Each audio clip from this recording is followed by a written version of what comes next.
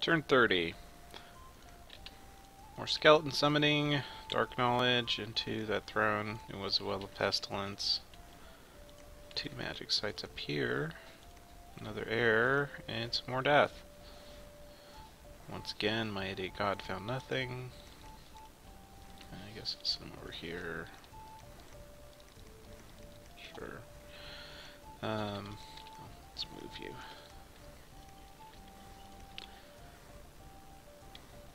Got a bunch of blood slaves. Again, assassination thing. He's probably grabbing one of my bat leaders. Yeah, my old annoyance. Looks like he finally woke up. And moving his god around.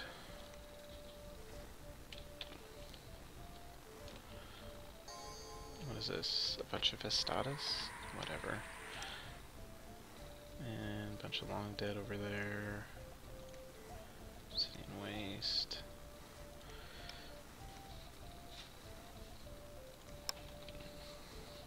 And then all of my attacks on Ashdod. Just one dude. So, let's see if any of these are interesting. Oh, looks like my one Skella Spammer won, so I'm guessing he did actually only have one PD over here.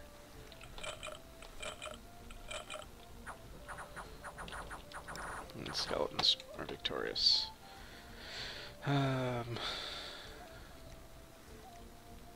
Asphodel, he only had one PD. My priesty man. Okay, so everything was victorious, whoever attacked one. And then we've got... the hell?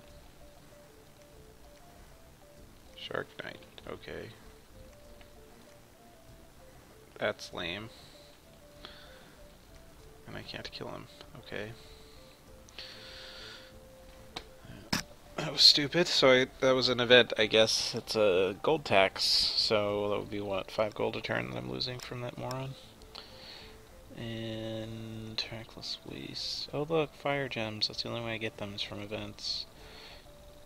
And Asphodel's breached, and a bunch of patrolling, and one of my guys died. Okay. So we'll go ahead and storm Asphodel. And I'll take those gems, thank you. Unless he can pull off some nasty shit.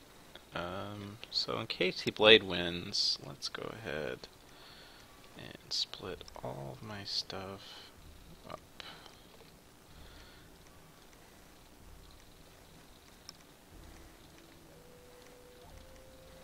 And put the leaders. That should work. And then one idiot outside. Okay.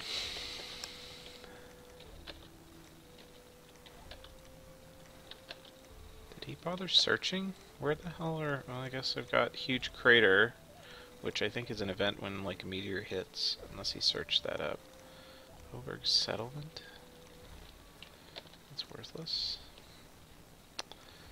And some frogs. Speaking of frogs... Ew, he's got a lot of waste up here. That's kind of lame. Let's go ahead and attack. Quite well organized.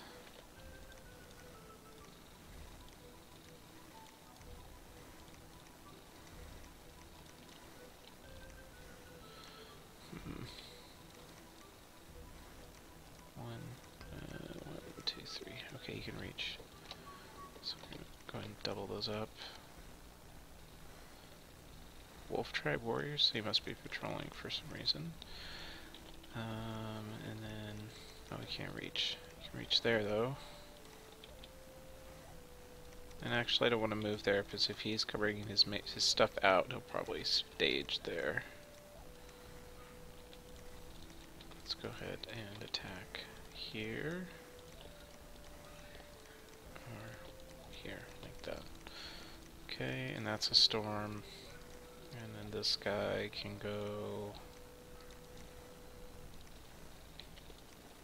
And you'll go over here, I guess. Actually, no, I can just search this. Because I'm going to be... Well, Yeah, I'll search it anyway. Even if I'm not going to end up connecting it for long. Don't need to put him there. What has it got? Quite well organized. And let's go up there so I can see everything. Almost got a lot of land, but land does not make you win the game, particularly when the throne count's ridiculously low. Don't have enough. Actually, don't even have enough gold to make a temple. Since Scalaria woke up, so I'm not getting as much free gold here. Let's put all this in here, and then I'll guard you.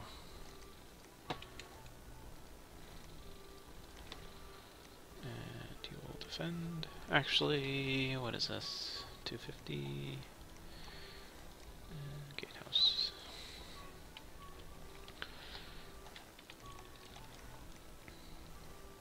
And research, and you're gonna summon more walls. Walls. And you're gonna search. Research. Go. Actually, you can search. No, not you. You. So I don't have to waste a turn moving him around. I'll up there to search. Search. And yeah. Go up there. Research. This guy.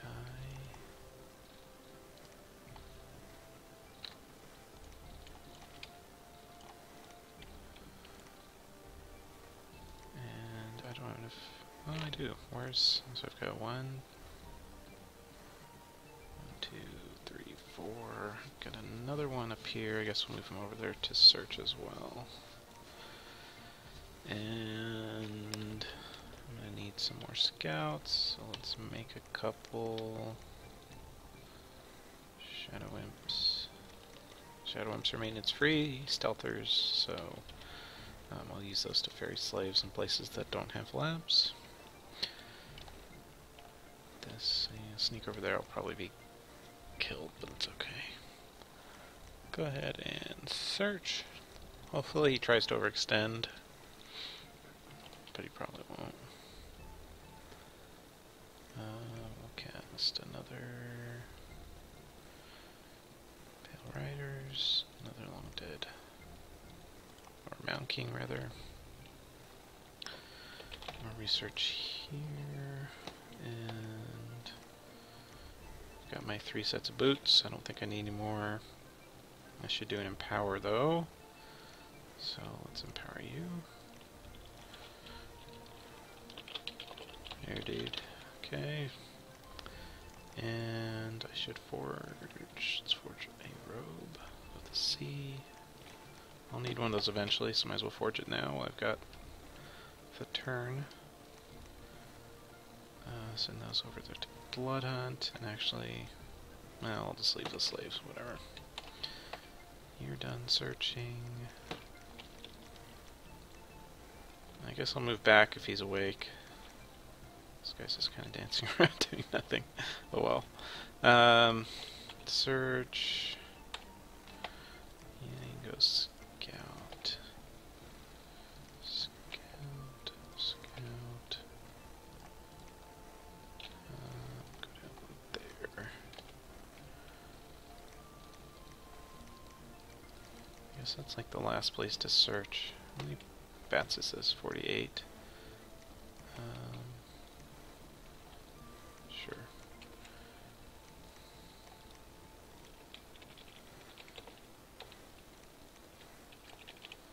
There we go. In case he tries to assassin me. Which that won't work. You can sit there. You can sneak. And actually we'll sneak you. I've got all these.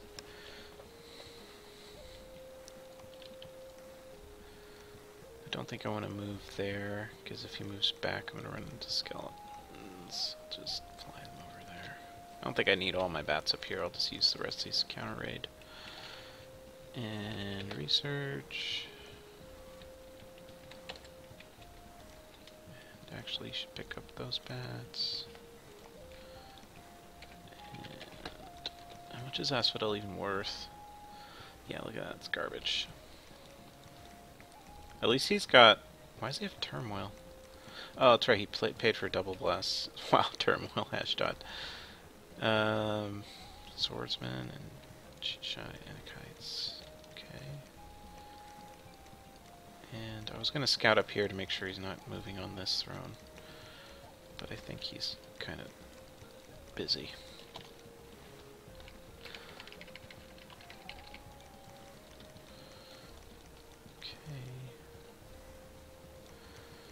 The next turn I'll probably jump down there.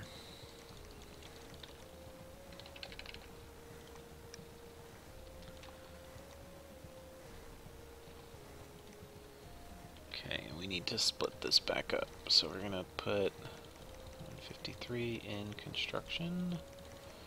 Not a moment too soon. That's gonna be useful to cancel these, because I can just blackheart some of these and send them out. And have him skull spam his guys to death with bottles. I don't know if I'll be able to save this fort or not, but if not, I can just move them, stealth them all there, and assassinate everyone so he can't move them. Actually, I'd rather he moved them, so I'd let him move them out, then assassinate them, cut all the retreats, ping them, dissolve all the skeletons, and then retake this fort if I lose it, which is not a big deal, just the loss of gold will be annoying.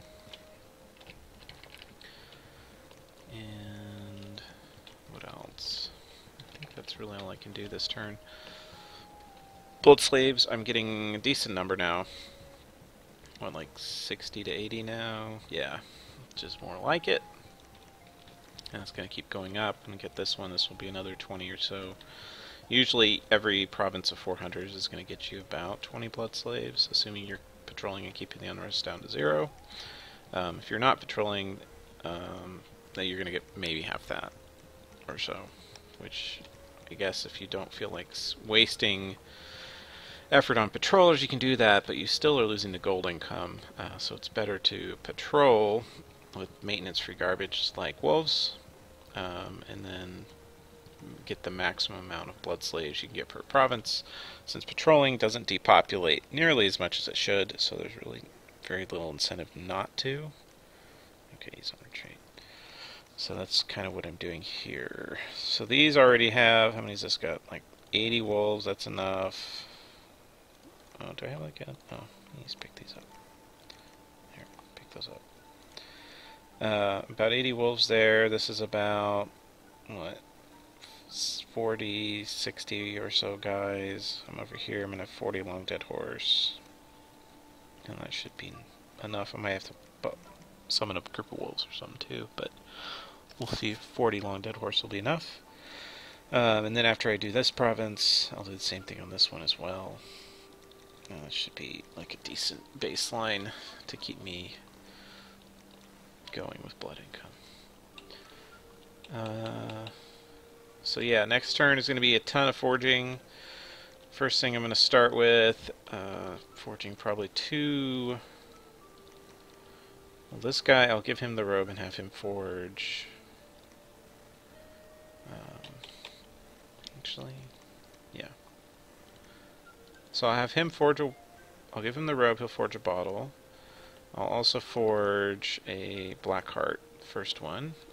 This guy will forge a bracelet. And I'll forge some boots of youth, namely for, I don't think he needs it, because he's, yeah, he's got a bunch of nature, so he's fine. Oh, I should probably give him some gems there, in case he needs to do something. And what is this script? There. So you can cast stuff. And you're gonna research. And this guy, I guess I'll just leave him preaching for now until I have a little bit of gold. And I told him he could come grab this, so... Is he going to? I don't know. We'll see. And I also want to see if he's an attack as well, or if he'll attack me, or what. I mean, I don't really care as long as someone's fighting over Ashdod's provinces. If it's not me, it's okay. Yeah. But now he's kind of got a conundrum here. So he's got this big blob. I'm assuming he's fording this, and he's fighting against Vanarus and myself. So Vanarus is kind of fighting over this throne, and I'm just going to swoop in and completely ruin his economy. And then check over here to make sure that there's no Ashdod running this way. Because if Ashdod's going over there, then we're probably screwed unless this guy forded it. And if he didn't, I probably won't be able to stop him in time, because I would have to pull up all of these, and it takes, what, like 3 turns to get there, even with flying that move 3. So I wouldn't be able to stop him unless he took too long. If he took too long, then I could stop him. And yeah, so next turn I'll have Blood 4, so I'll change up the script on one of those, or 2 of them actually, my little garnets, to make them bloodless. They're imps, which is very powerful. And then I'll also keep going. Mostly we're going to be looking to get, first off, I'll be going down to Infernal Disease, which is down here someplace. Yeah, Blood 6. This guy's going to be kind of a big important one. Also going to get Toads. I think I might Toad Scalaria a couple times. It will probably be worth it. And next turn I'll also start forging some blood boosters, so I'll be able to have a few, you know, B3N1s to do Toads. Along with my, already I've got that, what, N3B4 now. And he can forge a Bloodthorn, which will get him to Blood 5, and then he can forge that little skull that gives +1 blood, or kind of whatever else. I'll be able to forge whatever blood boosters I want. So I will be forging a bunch of those. Because, although for now I'll only be able to do Toads, and if I feel like empowering, doing a Infernal Disease, or I might do some Ritual 5 Gates. I don't think I will. I'm going to save my Blood Slaves, because Infernal Disease is only 5, which is basically free. So let's make boosters, Black Hearts, and Infernal Disease maybe, and some Toads on Scalaria, and then all the rest is going to go straight into Curse of Blood. And the great thing is I can take those boosters I forge, and with 2 boosters, a Vampire can Infernal Disease without any empowers. So it kind of just flows together like that. And once I've done that, then I'll probably go and get Alteration 6 and Enchantment 6 and kind of all of the other things that vampires can do, including probably after all that going down to Thaumaturgy 7, assuming the game is still going, in order to learn Plague. If you've never used Plague, it's ridiculously powerful.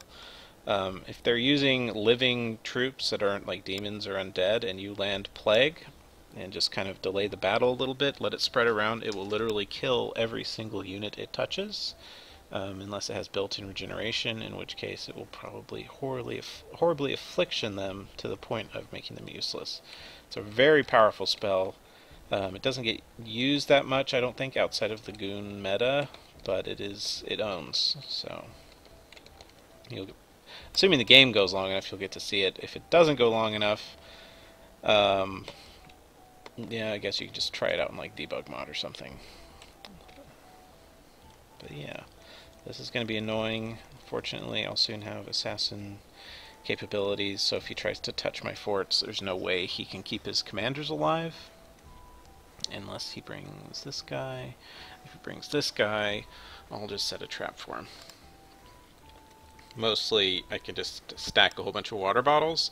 This guy may be powerful, but with a whole bunch of water elementals beating on him, he'll die just like anything else. Water elementals own for killing SC gods, mostly because they have like 4 high-powered armor-piercing. I think they're armor-piercing. Isn't Crush armor-piercing? Let me look real quick. Crush.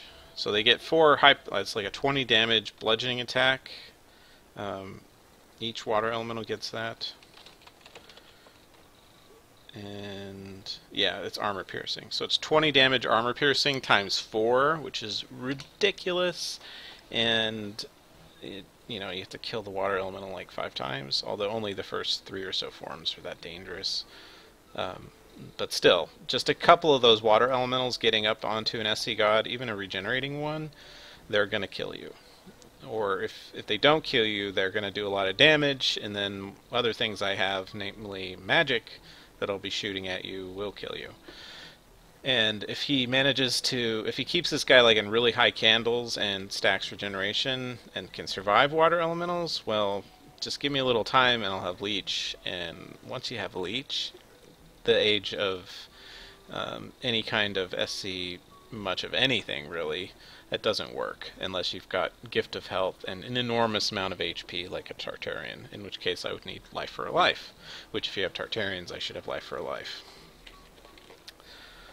So yeah, just gonna keep fucking with Ashdod.